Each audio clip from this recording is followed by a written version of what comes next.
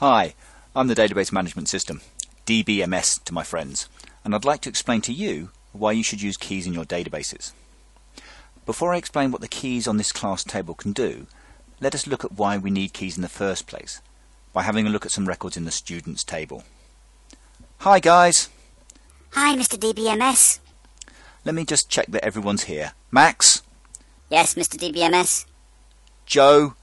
Yes, Mr. DBMS. And that's our problem. I cannot tell which Joe is which just by using his name. I need something that is guaranteed to be unique, and with millions of students around the world, I just cannot use everyday information such as their names to be certain I've got the right student. I need to find something that will be different for each and every student.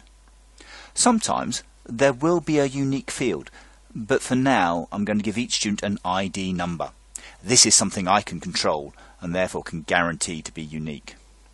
This is the secret to making sure I don't mix up one student with another, and it's going to be my primary key. If I know the primary key for this table, I can be absolutely certain I have the right record. Each student gets a different key value.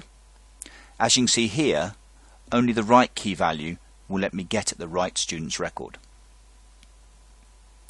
Keys are useful because they stop me mixing up one student with another, but they get even better when we use them in other tables.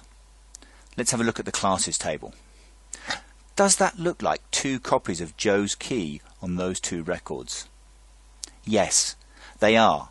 And because I know they are student keys, I can use them to go back to the student table and look up anything about Joe that I might need. These copies can appear in many records on this table. When a key is used like this, not in its own table, it is called a foreign key. I like to think it has travelled far from its own home, is on holiday. In this class table, can you see that Joe, with the pink key, is taking two classes? Now what about those other keys? They are different from the student ones, and that's because they are keys for the teachers.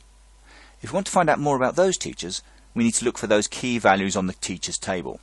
So, which teacher has the yellow key? Who has the yellow key? I do. I'm Mr. Smith. I'm a science teacher. I've taught here since September 2006. I'm married with... Thank you. That's quite enough information for the moment about you. But you should see that once we know the key value, we can use it to get all the information we need to from the table where it is the primary key.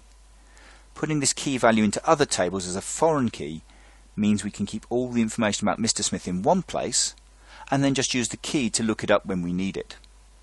So to summarise, a primary key is a unique value in its own table. If the key is then used in other tables, it's called a foreign key.